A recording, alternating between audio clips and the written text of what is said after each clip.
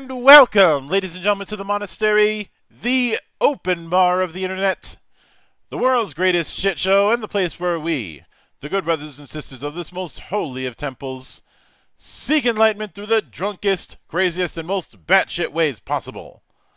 I am your one and only gaming monk, better known as Mildra, and with me I have a returning good brother to the temple, the madman behind numerous games under the Black Oath label, and now coming back to us with Ruthless Heaven's Boundless Fate, the one and only Alex T. How you doing today, man? Hey, I'm great. Thanks for having me again. Thank you for coming on. It's good. It's good to see. It's good to see you. And I have been noticing a bit of a pattern with this one and some of the previous entries that I've had you on, in a roundabout way, going all the way back to Sacrifice, and that is seeing how far you can stretch the concept of OSR in terms of setting and tone. Yeah, Was well, was that like a I guess happy that's fair. accident, or No, in this case, I was, I'll consider Ruthless Heaven's Boundless Fate an OSR game, mostly due to the fact that it started off as a hack for Dungeon Crawl Classics. It has a lot of that same DNA, the kind of the same style of saving throws, 6 attributes, no skills, and well, that's sort of a little bit over the top stuff going on. So yeah, mechanically, I guess it's quite OSR, but definitely not thematically. Is not your typical OSR game. So you're yeah, I suppose I'm stretching the definition in that yeah, sense quite a lot. which I think it should be. We don't need a billionth crawl, or not a billionth Yeah, crawl, probably not. a billionth dark fantasy game that is doing fantasy circa 1978. Yeah, I've done that already with Sacrifice, and I intend to keep digging in that direction with that game. So it's just it didn't make any sense to do the same in a different way. So yes, this time I'm going to space. Hmm. Yeah, and that brings. So with this one, you mentioned a few influences, and there are some that were pretty cut and dry as far as where it came. There's a few others that I'd be curious to the method behind the madness. Now, Dungeon Crawl Classics, you already mentioned that this was intended as a hack that evolved into its own thing, which that puts you in good company. Um, Yeah, definitely. but I could see Ultraviolet Grasslands in the sense of being a similar vein of weird fiction. I could also see Mobius, especially given the visual style you're going for. That very much feels like something he would do. Um, but some of the other ones, like Scavenger's Reign, I think that one you should get into the skinny of, because I think a lot of people aren't going to be familiar with Scavenger's Reign. All Scavengers Reign. It's in my opinion best and one of the best TV shows ever done. It's absolutely brilliant. It's a science fiction show that aired, I think it was last year, and 2 years ago. about Oh, no, no, two years ago it aired already. Yeah, last year. I don't. It was announced 2 years Yeah, ago. Um, yeah, yeah, something like that. Yeah. So yeah, it's a typical story. Crew that crash lands on a very strange planet, and visually is absolutely stunning. It's really Moebius completely, mhm. 100% Moebius influenced. And but the story is also very, very original. Everything in the planet is out to kill them, but has some weird symbiosis between all the among all the life forms living in the planet. So I wanted to explore that weirdness and weird features that you can find in not only in a single planet but in a whole galactic sector.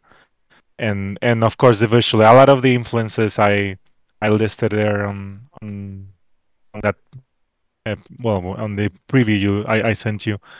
Hmm. They are mostly visual because for me it was very important to approach this project from a visual point of view, so I could communicate it better to the artists and tell them, okay, this is the direction I want with the art. I was very careful picking the style of artist that will fit this sort of project more.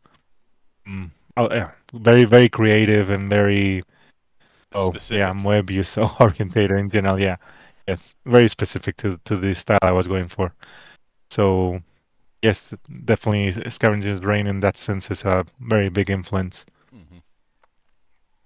And you had also brought up the art of Rodney Matthews, and since we're talking about visual, I Yeah, think that'd be another one to go into. And definitely. Rod, Yes, all his. Sorry. Go ahead. he's an artist who I think a lot of people have seen, even if they don't know the name, especially if they are big fans of like high concept metal album covers, or even just early sci-fi and fantasy. Yeah, and absolutely stunning. It's from 70s, 80s. Has Hmm. done a lot of. Is like you said, is the typical author that maybe we artists we don't know his name, people don't know his name, but once you see it, you say, "Oh, okay, it's this guy," because his art it's everywhere. Once you are a little bit into that kind of science fiction retro stuff, yeah, I mean, he's one of the absolute classics. Hmm. So yes, definitely his visuals. I wanted to name him as a big influence. All his worlds and his understanding of science fiction as I is something I aspire to with this game. And with all of these, there is a theme in the type of um, pulp SF that is significantly removed from the large men with screwdrivers concept that a lot of people are used to with science fiction. You know, Yeah, the stuff in like the 70s or even the 50s that was blurring the lines between the two. And I'm not sure if I explained the concept of large men with screwdrivers, which wasn't even my term, but it basically revolves around a type of science fiction that is technical people solving a technical problem. You know, your Star Trek yeah, falls into this, especially a lot of TOS era Star Trek. Um, 2001 is probably one of the biggest examples. Um, and while that has its place, um, there is an issue with that being the sole idea about what science fiction is. Uh, you yeah. know, I agreed, completely agreed. we've talked about variety of SF and of just variety. Period is important. Otherwise, things get stagnant. Uh, Now, with that in mind, the other one that I find interesting is bringing up lit RPG, which is a genre that I haven't tackled on this channel since I did the Infinity's Edge review a few years back. Yeah. So the well, I've been binging since I discovered the genre, different series nonstop for the past I don't know couple of years at least, like one after the other because I'm a big fan of long series of books. I used to read a lot of just single stories or short stories or science fiction, fantasy, everything. But for the past at least 5 6 years, I've been obsessed with long series that never end. The longer, the better, which I know for a lot of people is it sounds horrible, but I just like long stories. I hate endings in general. The endings are depressing. So when a book stretches on for 12 400-page books is perfect for me. So I realized that a lot of these lit RPG series are enormous. They are never ending, and on top of that, they are very very fun. So I've been getting into all the typical tropes, and I applied a lot of those into this game, into Ruthless Heavens, Boundless Hmm. Fate, which is Yeah, a strong influence from the xianxia genre, and the typical idea of some kind of system, cosmic force, something that completely upends the protagonist's life, and they are forced to become stronger and better and into fights, so and then train and cultivate so they can get into bigger fights, and so all those kind of tropes they're all in the game. yeah. It's just I find very very fun. I'll have to show you one mobile project that unfortunately nobody can play anymore, even though I still have the PC port archived, called God of Blades, which was its own little tribute to this kind of thing. Um, it was an interesting beast back then, um, and it certainly would fit within that, especially when I was going through this, I was trying to envision how I would have a Boundless Heavens, not Boundless Heavens, Ruthless Heavens game sound. And as strange as it may sound, the audio style that came to mind is the stuff that Philip Glass made for the Kotze trilogy, especially Koyaanisqatsi. You know, I'm not familiar with that. Sorry. um, having a, a very atmospheric, very slow toned approach. That's also having very low musical notes. Uh, That sounds interesting. yeah, I will have to. That's one of those things I'll have to share with you because I do think it kind of fits, and I'd like to see if I'm on point with that. But Yeah, yeah. Please send it over when you can. mhm. Now with with some of the previous entries that you've done, there's the concept of the player characters being a certain concept rather than using them, and that concept being significantly wide in terms of how you can develop it rather than a specific class. Is that something that's going to be carried over into um, Ruthless Heavens? Well, I guess yes and no, because it does have a class system for the first time ever, I think, in any of my games. I'm usually not a fan of classes, but I did realize that it's fine if a class works as a starting point without locking you into a specific playstyle. So Hmm. you could start a class. I mean, you could start your character as a healer, but thanks to the different mechanics and the way character progression works in the game, you could end up having warrior skills or more roguish skills, caster I mean, whatever you want. So the classes here, you have the typical warrior, healer, mage, thief. Well, the equivalents in the setting, they're not called like that, but the typical classes we are all familiar with when it comes to Dungeons and Dragons or whatever. Hmm. But like I said, they give you a specific tool set to start that way. That's it. Hmm. You don't have to. If you want, you can stick to that type of character. Yeah, it will actually be easier, but it's not necessary because the character progression is completely open. You It works by learning a different set of skills, and there are 100 different skills in the game, which are essentially spells, but not always. And you can equip a maximum of 9, and Hmm. that's like your power set. So, well, initially you will have the 4 starting skills associated with your class. You can end up getting rid of those four if you want. Learn a completely different set, mix with other stuff, or I mean, yeah, flexibility is what I was going for. Hmm. So that's the idea I had behind the class system Yeah. to use it only as a starting point and not as something restrictive. Hmm. Yeah, and the classes that one of the things I did note when it came to the classes is the appearance change as you rank up.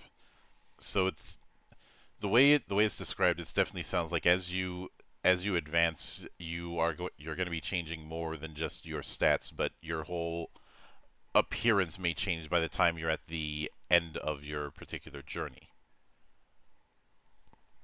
Yeah, I think it was a little fun flavor thing to add.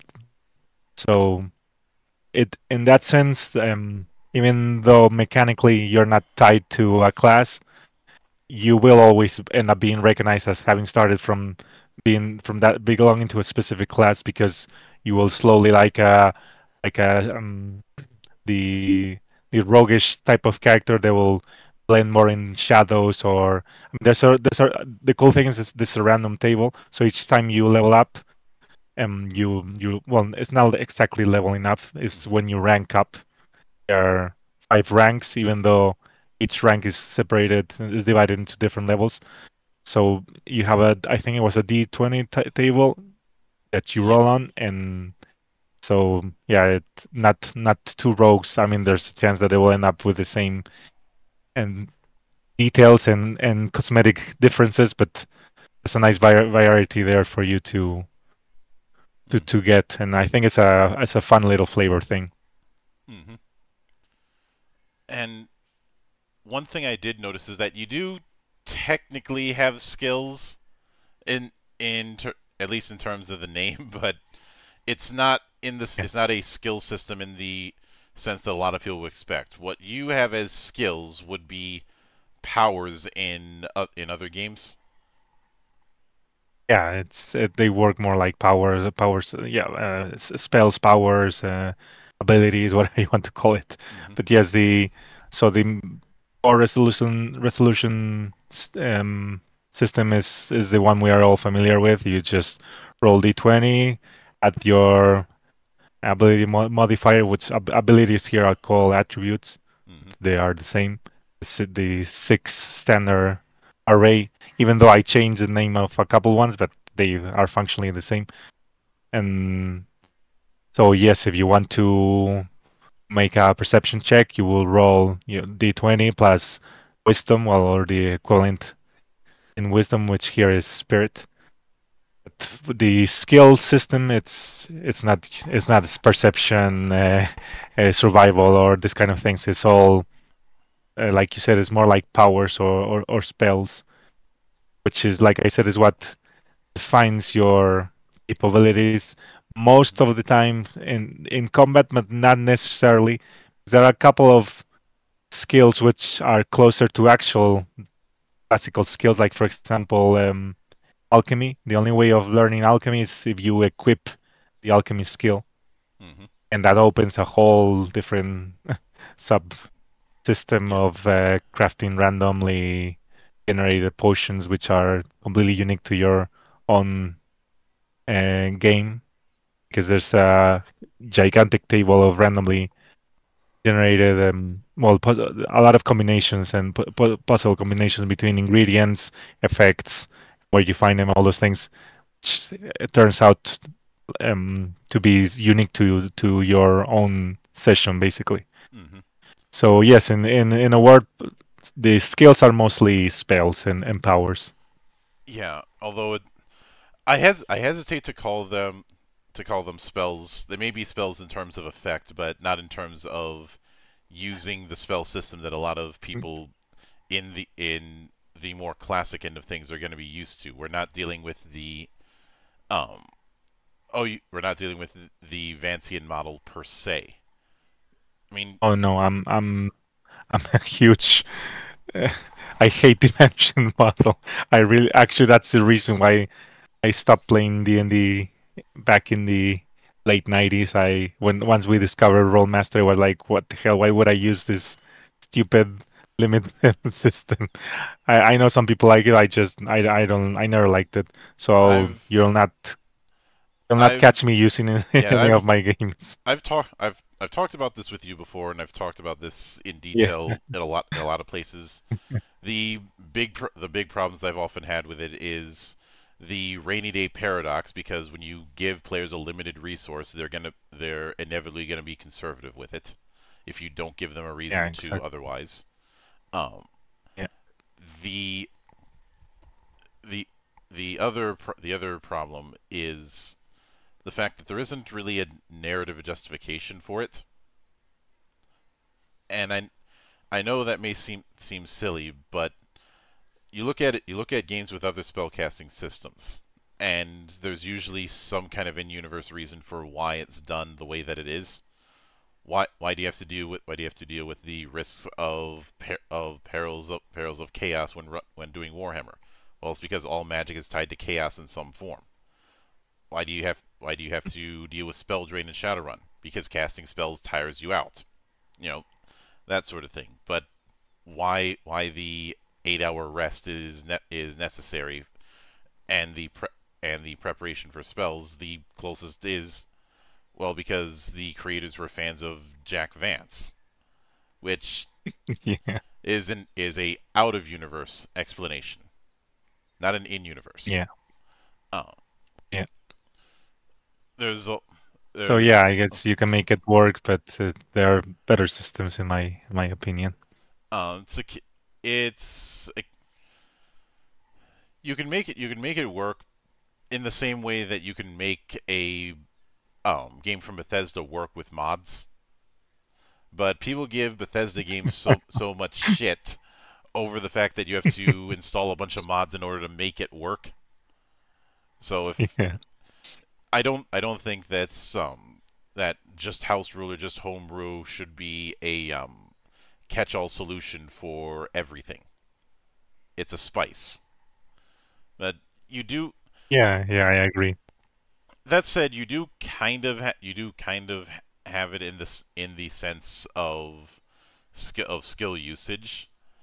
Although I could argue that the skill usage is more akin to the AEDU from D&D Fourth Edition with how you have it set up. Everflowings you can use at will, pulsatings once per encounter, um, and celestial once a And day.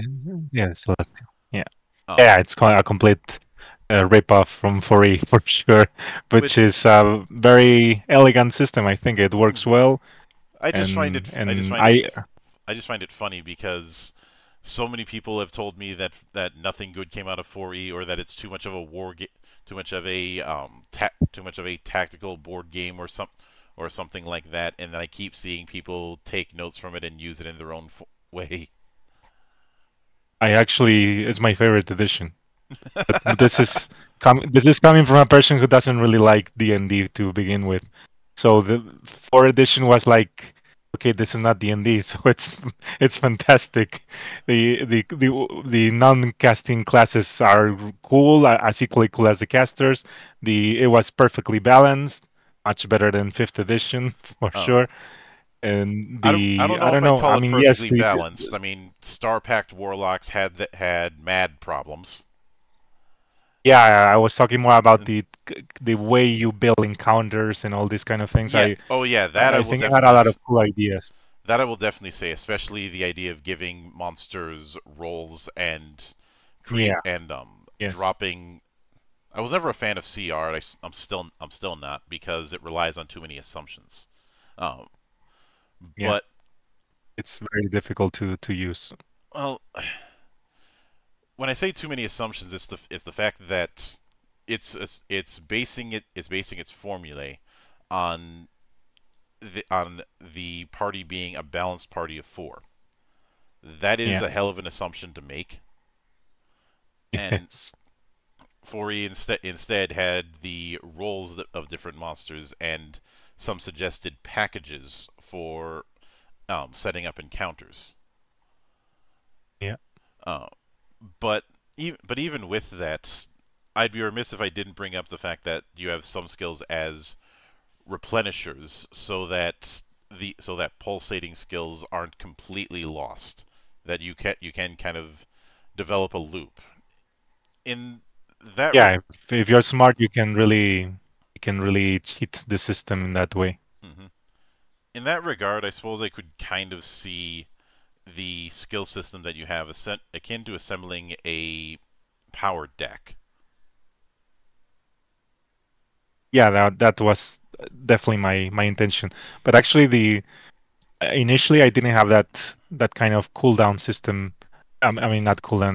Well, it was Replenish. a cooldown, like an actual. Yeah, no, the whole instead of going the 40 way, the game had it worked with cooldown. So you'll have each skill will have for usually the combat ones will have in a cooldown in rounds. Hmm. Then the more powerful ones will have them in days, weeks, even.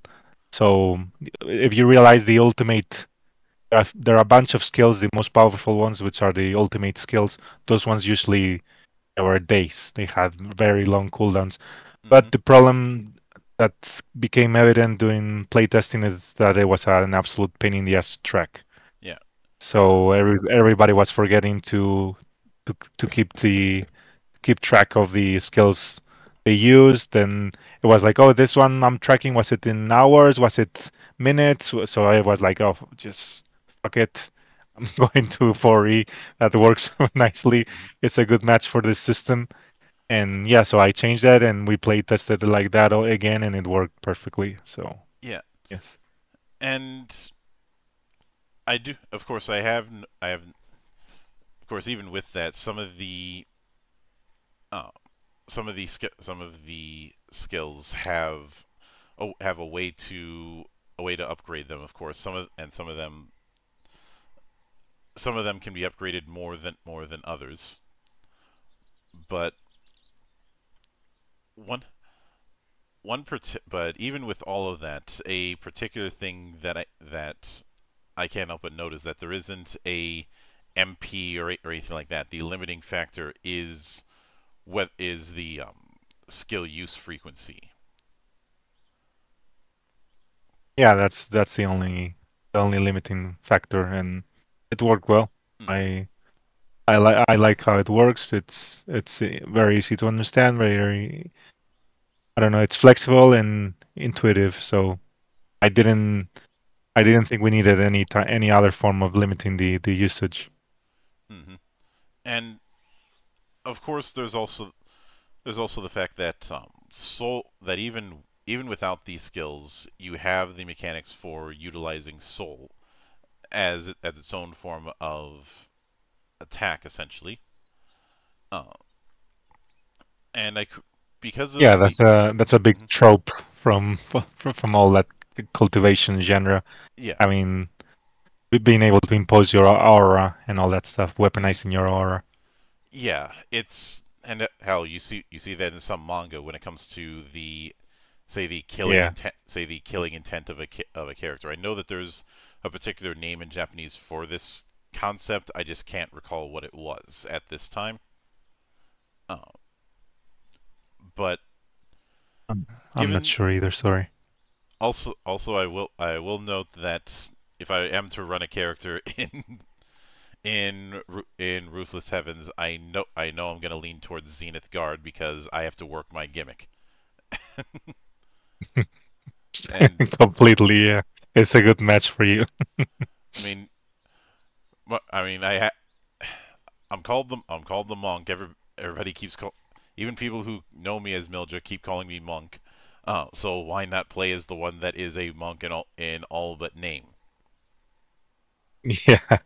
Uh, Yeah, it's a good match, and yeah. it's a fun class actually. Hmm. And I mean, yeah. Somebody might look at at the domains and say that might be a bit limiting, but that's not going to be the case. Um, the Yeah, the domains, the way so skills in order to all the skills are classified by domain. So you have water, different weapon domains, different armor domains. Well, for all the elements, void, shadow, Mm-hmm. uh, death, life. So there's a bunch of domains which are different categories of skills. So in order to learn a skill, you must know the domain from that skill. But you can always learn new domains by the same way you learn new skills is basically via loot, like most of the things in the game. Mm-hmm. So yes, you start with a bunch of domains, but you can eventually learn all of them. There's no limit to that. So Mm-hmm. And what I have noticed is that even though you do have a level system, it's not a case of it's not a case necessarily of um, just gaining X amount of experience and then you instantly level up. There is a bit more of a process to it regarding both getting essence in some cases, get and in some cases having to level up things like soul and lineage before you can even go up the ranks. yeah, so you have the most traditional way of leveling up, it's through essence, which is basically XP, Mm-hmm. the typical XP that you gain from combat, and that kind of levels up your body itself. But the problem is that I mean, each rank has 10 levels, so you can level up. So if you're level 1, you could go up to level 10 with your essence, but you will be stuck there until you also level up your soul in your lineage. And your Mm-hmm. lineage is like your connection to some kind of powerful ancestor that you had in your planet or region of space. Mm-hmm. And so you have to make sure you're leveling up the three things so you're, you're capable of advancing without bottlenecks. Mm-hmm. And usually the way of leveling up essence, like I said, is via combat. But both soul and lineage, you need to explore and find natural treasures Mm-hmm. or do things for the ruthless heavens to that will benefit you or for different factions. So they give you, so it forces you to not, you can't just go and farm that stuff. You can't just go and kill stuff and level up. No, you need to interact with the world and stuff, do stuff, and well, play the game. In other words, you can't be a murder hobo and get Yeah, very far. I mean you can, but eventually you will be you will get stuck. Mm-hmm. Yeah, and given given the given the sector and given the fact that we're dealing with a sector um, that is multiple planets, or even if they're just on one planet, um, ob- obviously the It's question actually of multiple solar systems. It's an are enormous. then that brings the question of how one would get from one planet to the next. Yeah, so the usual thing is through teleport tokens. Mm-hmm. So when you start the game, you've basically survived this huge cataclysm that has ravaged your planet. Mm-hmm. It's the arrival of the ruthless heavens. You've been integrated into the path of ascendancy, and your planet is forever changed. Most of the population is gone, and you only have a bunch of survivors who are rebuilding the civilization. And since you are one of the most powerful individuals, you're kind of the de facto leader Mm-hmm. of your small city. So one of the things that the Ruthless Heavens reward you with when you start the game is a teleporter. And with that teleporter, you have access to all the different teleporters in the sector, Mm-hmm. only if you have the right teleport token. Start the game with the ability to create as many tokens for your own settlement that you can just give around to give away to whoever you want, and a single token to the capital or the de facto capital of the system, which is the city, the wandering city of Yeros. Mm-hmm. So once you teleport there, basically the whole system opens to you. You can get new teleport tokens to different cities and capitals of the different factions, to the different trials and places that you will want to explore to become more powerful. Of Mm-hmm. course, there are also vessels to travel through space, because even though it's a science fantasy setting, it's mostly um, it's like magic versus technology. So you are forced to be in the side of magic because that's the side of the ruthless heavens, and if you go against the heavens, they punish you. There's a whole mechanic in the game that if you use technology and or not engage only to destroy technology and you try to take advantage of it, the heavens slowly but surely will gather power to you, and it can kill you. Mm-hmm. So your the whole setting is that magic against technology. You have a faction which are called the engineers, which they are defying the heavens, Mm-hmm. and they are like the number one enemy. They are always kill on sight. You have this kind of crusades that the heavens sometimes set up to destroy their settlements and outposts and everything. So even though they have, I mean, very advanced technology exists, completely science fiction stuff, robots, spaceships, whatever you can think of. Mm-hmm. You are not allowed to use that stuff. You're only stuck with the magic stuff, which works perfectly fine, of course. So even the teleporters, they're not technological, they're magical. Mm-hmm. All the spaceships you have, they're also magical. Everything is in your side of things. Everything is powered by essence and ether. Mm-hmm. Which works perfectly fine since we're dealing with the we're dealing with a setting that is mixing the two. So how much is pure tech is going to be a little bit looser. Uh, Yeah, exactly.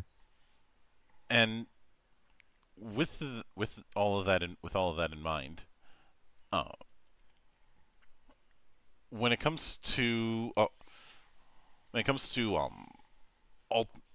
going back on the skills, there's also the concept of ultimate skills, and I'm curious if that was meant to be your equivalent to almost a limit break like approach of just one sort of capstone ability. Yeah, no, in a way, they do work like that. Originally, the whole skill system, all the skills work that way. Which, if you look at how ultimate skills and you compare them to spells from DCC, it's the same system. So the higher you roll, the better results you get. And Mm-hmm. that's one of the things that, like I said, it started as a DCC hack. Mm-hmm. So originally all skills work that way, but then I realized that it will be cooler to just have your ultimate skill. So like I mentioned before, you can have a maximum of 9 skills, and they are these skills when you first absorb them, they kind of appear like weird tattoos that slowly fade away, but they place themselves into different parts of your body. So the ultimate skill goes into your forehead. You can only have one ultimate, In and that because you regard, only you have could one slot. in that regard you could kind of see the skills as aligning to one's chakras. Yeah, and it works a little bit like that. You have your more combat skills, which go on your arms and forearms. Then your movement skills go on your legs. Then the general utility skills go on your torso. Mm-hmm. So they are divided that way. Yeah. And yeah, so the ultimate is definitely like your most powerful ability. You can only use it once a day usually, and yeah, you can only have one. Mm-hmm. And there's also the concept of sending things to settlements. You do have a bit of a settlement system. I'd like to go into that as far as how that's going to work. Is it like a domain system in the traditional sense, or is it a little bit different? Yeah, in a way, I guess it's a little bit like your traditional domain. Like I mentioned before, you are the de facto leader of your little city and planet, and you are trying to ensure the survival of your civilization and your fellow citizens, because the moment other big empires and big factions of the sector find out that your planet has been incorporated into the path of ascendancy, well, you're in big trouble because they will start searching for you. Actually, the most factions, because all the new assimilated planets appear always in the area of the sector, which is like the outside, the outer rim. So they know that even though that area is pure chaos and very difficult to navigate with ships, they still send scouts to try to find this newly assimilated planets because they're like gold mines for them. They can go strip mine of all the useful resources. Usually, since they have just been integrated into the path of ascendancy, they are very rich in resources. They have a lot of potential, and also they make sure that if in the future it could become a threat, well, that threat is eliminated before it has the chance to become a problem. Mm-hmm. So so as the leader, it's in your best interest to send resources, which is generally crystals, which is the currency of the game, and to ensure you build up your capital. So you have this um, and the downtime phase of the game between. So you'll do like one mission, which will be a trial, hunting ground, or whatever. There are different kinds of missions or activities you can do with your character, and in between you will return to your planet and see how things are doing. And each time you go there, well, you have random events that can happen. They can attack your planet, or they can find some survivors that they didn't find before and help grow your settlement. Or I mean, there's a huge table with downtime stuff that can happen, and you will slowly build. You have a selection of buildings, and each building benefits you and your settlement in different ways. So you can have better defenses, so in case they attack you, you are protected. You can have there's a trophy room, for example, for when you kill rare unique beasts. You can bring them and they boost your settlement with different series of benefits. You can have well, you definitely are going to want a skill repository, which is you will get skill shards, and those skill shards you need to exchange them at your skill repository to for the a different selection of skills. And that's also the way you also have a different building for domains. But yeah, you have a lot of different buildings that are going to help you in one way or another. So in Mm-hmm. that sense, everything you build is going to benefit you directly. Mm-hmm. So with that said, what are you shooting for as far as the total page count? I know because of the amount of stuff that's being introduced, this is going to be a bit of a beefy boy. Well, the book is finished, so barring any potential stretch goals, which, for example, the first stretch goal, which I'm pretty sure we will hit, that one should add a few extra pages because is the I want to add a way of creating randomly generated trials, which are like um, there's a mix of dungeons, but not only dungeons, places to explore. They are like missions that the they have established for ascendants, which is your character. Your character you play as an ascendant, somebody who's walking the path of ascendancy. So the heavens, what they want is people to become stronger, usually through conflict. So You are generally able to play the game completely in sandbox mode, but you have these fixed places where you can go and do like a mission offered by the heavens, and so only ascendants can access them. They're generally, like, for example, the first trial you will go through. It's like it's very typical dungeon crawl. You'll go to some ancient forge and deal with the stuff that's going on there. So I want to create a series of tables and tools so you can randomly generate all these different trials, which is very, very useful if you're a solo player. And oh well, if you're a GM too, of course you can just have a new trial that will last you a couple of game sessions in a moment. So that I still don't know how much it will expand the book. Right now, the book is around 300 pages.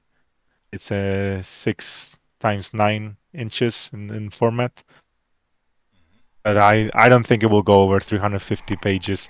As usual with all my games, though, it's mostly tables and tables and tables and random tools. Has a huge selection of solo tools and NPC generating stuff. It's just a lot of tools. Hmm. And with that in mind, what would you be shooting for as far as a release window? Not a date per se, but a general ballpark. I'm guessing it should be done by fall. Like I said, the book is finished. I mean, the layout is done. Everything is done. The only thing that is missing is the any potential stretch goals. But I'm very, since those will be depending on myself. I'm quite efficient writing. Is all I do. Hmm. I know I can have that done in a month. And so the only thing that will really delay the release will be the art, which Hmm. I have a lot of different artists, but still, art of this quality takes time, and I don't want to rush the different artists. I want them to be able to create whatever they want and take as long as they need. So there's a lot of art which it's already included in the book, but there's still, I don't know, at least 30 more pieces or something like that missing. So yes, I hope, I think it can be done by fall. Hmm. Yeah, I can certainly get that, and I'll be looking forward to seeing how it develops.